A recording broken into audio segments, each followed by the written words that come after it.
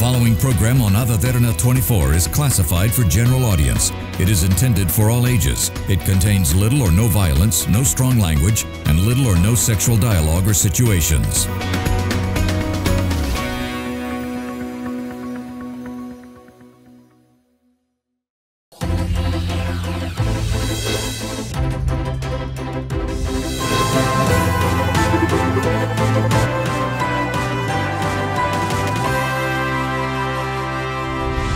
A very good evening, and you're joining with us on another episode on Business Best, and this is a platform where we showcase the best in the business, and we will be introducing to you people who have excelled in their particular field in order to showcase their latest developments in their respective industry. Now, I'm pretty sure most of us out there, I've come across people who are wanting to buy a vehicle for themselves, but right now with the economic conditions and the economic crisis and some other external factors, it's very difficult to afford a vehicle at this time. But also the automobile industry was also struck with various other challenges, and to discuss about that, we have Hashan Gunathilaka, who is the founder and managing director of Leaf Lanka, to share his experience in the automobile industry. And also Leaf Lanka has been doing quite well despite the challenges that we have. So with that introduction, Hashan, thank you very much for taking the time to join me on the show today. First of all, thank you Shanali and Derana for having me to discuss about Leaf Lanka on this platform. All right, so Hashan, if I'm not mistaken, now Leaf Lanka was introduced to Sri Lanka in 2015 or 14. Yes. Yes, and it was quite recent, but now the business has been struck with so many challenges, and especially with the economic crisis and the COVID pandemic, and especially with the import bans as well. But I want you to tell our viewers a little bit about Leaf Lanka and how you got into the passion of coming into the automobile industry. Yes, first of all, back in 2014, I was very, young, and I was in my 20s, early 20s. And then I had this passion for vehicles, and this dream of Leaf Lanka came into reality because of a very random incident where one of my friends wanted to get a new vehicle. So he contacted me because I was very passionate about vehicles. And then his name is Nirosha. So he co-founded Leaf Lanka at early stages, and right now he's there. So back in 2014, we initially imported just one vehicle for himself. Then what we thought was, why don't we try to sell it off and promote it in Sri Lanka and sell it off. So that's how we started Leaf Lanka, and then back in 2015, we incorporated Leaf Lanka as a company. All right. Now, if I'm not mistaken again, Leaf Lanka initially started off by importing and selling electric vehicles, right? So Yes. how did you form that interest? Because electric vehicles were not very popular at that time. So what made you think that you wanted to get into this business? Actually, yes, that is correct, Shanali. EV was very, new to Sri Lanka and also for the entire world back in 2014, because there were only few models available that time. We initially imported Nissan Leaf, particularly Nissan Leaf. That is how the name Leaf Lanka came into our mind. So initially what we thought was the EV, the electronic vehicles, were the future of vehicles, automobile sector. So the global population in terms of the electric vehicles rapidly increasing back then. So what we thought was we should, be the first to promote them in here in Sri Lanka. How did it actually work? Now, when you said you wanted to promote EV vehicles here in Sri Lanka, how were the responses you received? Because if I'm not mistaken again, like Sri Lankans are not ready for change. The acceptance of change is very rare. So when shifting into electric vehicles, what were the responses that you got? Yes, initially the people were very reluctant to, go for a EV vehicle because of the the range. Some factors was the range, and the places to charge the vehicle are very limited.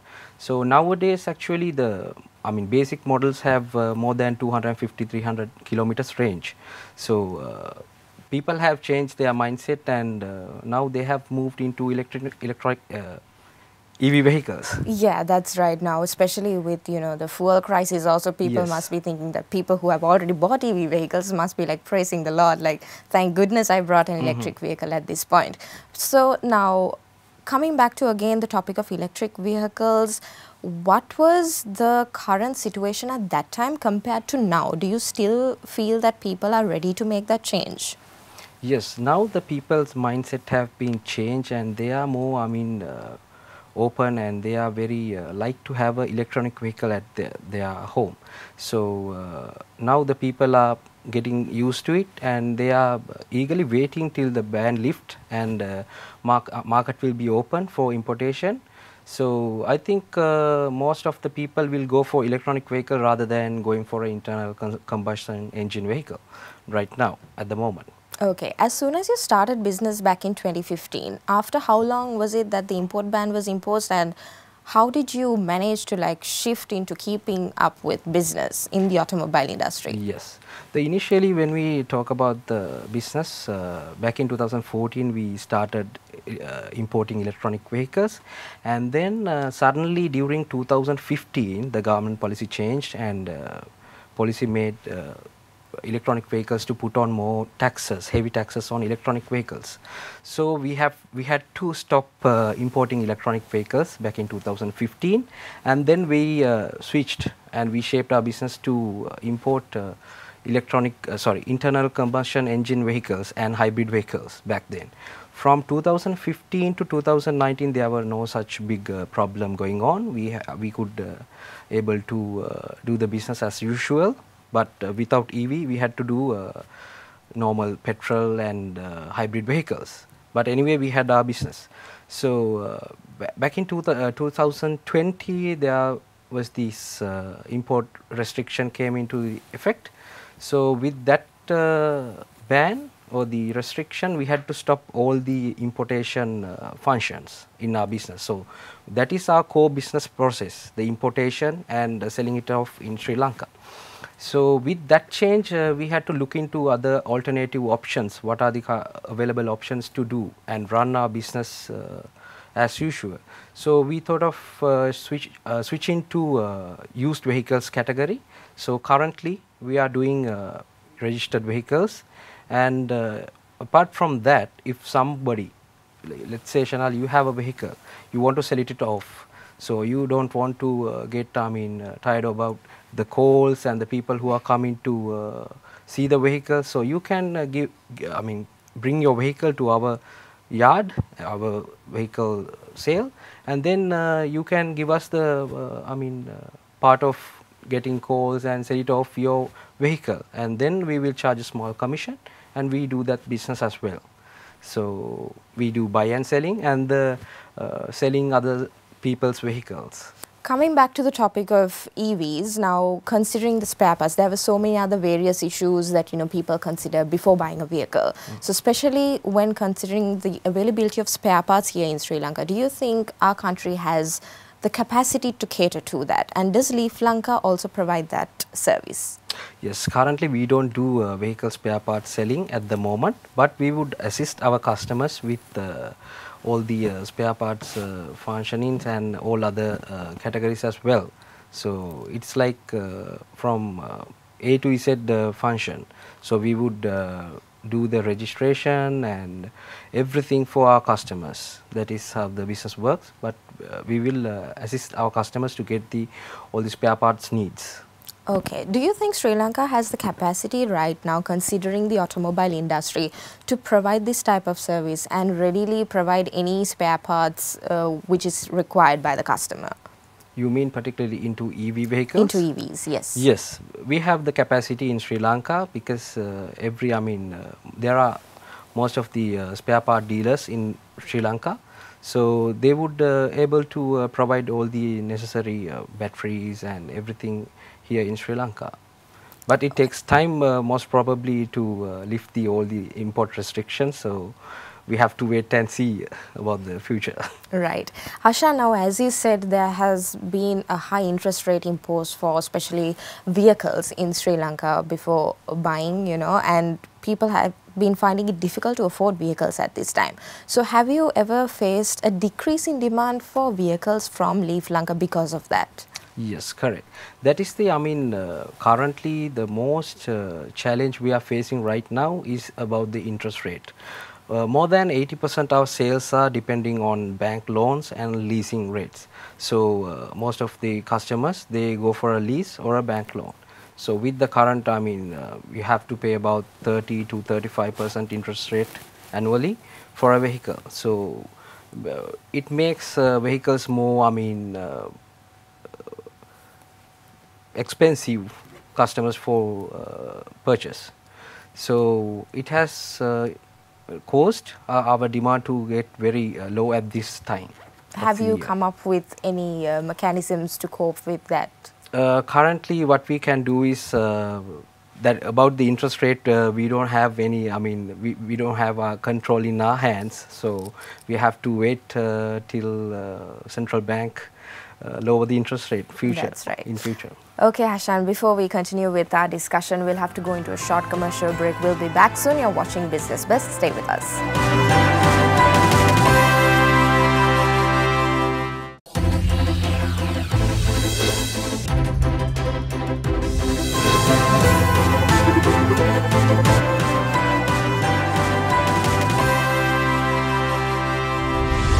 Welcome back to Business Best, and we are in discussion with Hashan Gunathilaka, who is the CEO and founder of Leaf Lanka. Now, Hashan, in the first segment, we left off on talking about the EV demands in Sri Lanka as well. Now, if you also mentioned that Leaf Lanka is now, it shifted. It had to make changes in order to survive in the market. And, being a businessman, you have to adapt into various other things in order to survive, especially when there are, unexpected crises happening.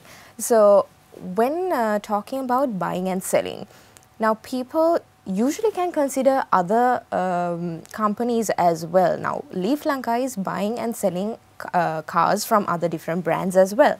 So why would anyone want to come and buy a vehicle from Leaf Lanka rather than going and buying straight away from the company itself? Yeah, the Shanali, the thing is, if you take the popular brands, the parent company or the authorized reseller in Sri Lanka does not provide all the categories of vehicles. In the sense of, let's say, in category of car, they don't do every sort of models in here. So they do tropicalized versions of particular models only. So we can cater for a big customer base with the more variety of models, and we do have very competitive price in our stock. So that is why a person should come to Leaf Lanka rather than going for a parent company or other business.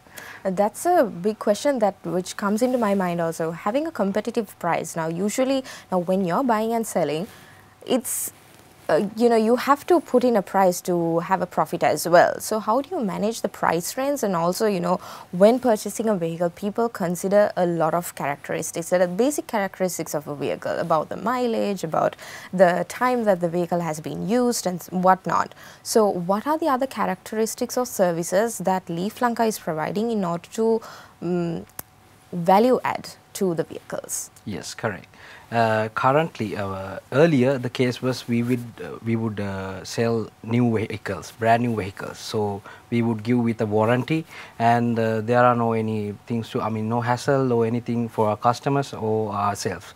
But right now we will, we are doing the used vehicles category. So we have to put value addition to the used vehicles in terms of minor repairs, and we have to recondition the vehicle in a very good shape and with very good condition.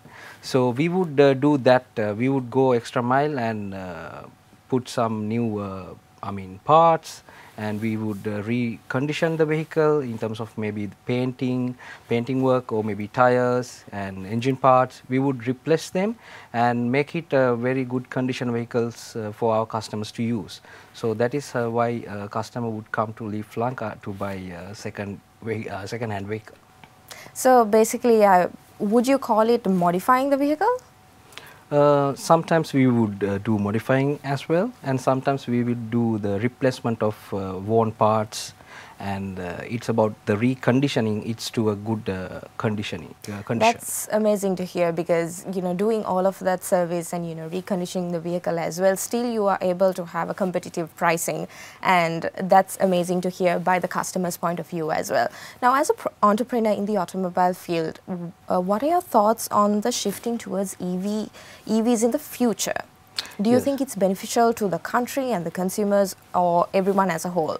Of course, Shanali, because when we talk about EVs, it's about zero emission. So it does not affect the planet, and it saves money for the country and the user as well. So when we are comparing the global statistics on EV vehicles, the market share, the global market share has been increased by the number of units, have been increased more than 100% globally from 2020 to 2021 year. So it's a huge increment in global aspect. When we compared, China is the main country that is using electric vehicles at the moment. So their increment is about 155%. You can get the idea about the EV market when we talk about the statistics. So in terms of the total population of the vehicle in the world, so the electronic vehicles EV category has been increased by 4.6%. That is a huge number. So in 2022, the first half, the total units have been sold about 3.2 million units worldwide. So that's a huge number. People are shifting towards EV because of its, the use of the EV vehicles and the cost effectiveness, as well as the environment impact as well. It's very sustainable transportation, I would say. Okay, I do understand that the world figures are quite great, but comparing Sri Lanka, we don't see a lot of EVs here, and that's because I think, as we mentioned earlier, that people are not, accepting change at the moment, and also because of the import bans as well. Do you think that Sri Lanka will be adjusting into this change? Of course, Shanali. Now we are getting more inquiries from our customers. They are eagerly waiting till the ban lift, and they are, still inquiring about whether they can import an electronic vehicle at the moment with any sort of a permit or something. So I would say when the lift or the import restrictions goes away, hopefully by a couple of years, upcoming years, we would have customers shifting from the ordinary vehicles to EV vehicles. Okay, so now again, coming back to business, now there were so many challenges that the automobile industry was struck with, especially with the COVID pandemic, then the import bans, then also the high interest rates also. So what were the other alternatives that you resorted to in order to stay in the business world?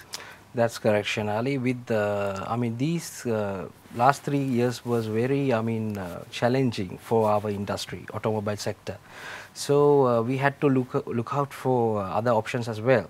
So the Leaf Lanka have shaped our strategy, and we have get into another 2 new businesses right now. So like 6 months back, we started Leaf Lanka Solar Energy Limited. So it's a B2B, mainly we do retail as well. We do mainly B2B transactions with solar companies. So what we do is we provide solar batteries and solar inverters to solar installation providers.